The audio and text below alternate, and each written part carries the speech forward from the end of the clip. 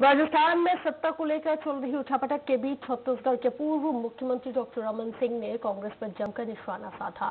उन्होंने कहा है कि कांग्रेस के नेतृत्व से नई पीढ़ी पूरी तरह से बेचैन है। कांग्रेस का प्लेन हाईजैक होने की स्थिति में आ गया है। कहां जाकर लैंड होगा कोई नहीं जानता। पूर्व मुख्यमंत्री ने कहा है कि अपमानित महसूस कर रहे सिंधिया ने पार्टी छोड़ी। अब दूसरा नंबर सचिन पायलट का है। छत्तीसगढ़ में भी उपेक्षा का दौर चल रहा है। कांग्रेस के भीतर यह स्थिति पूरे देश में है।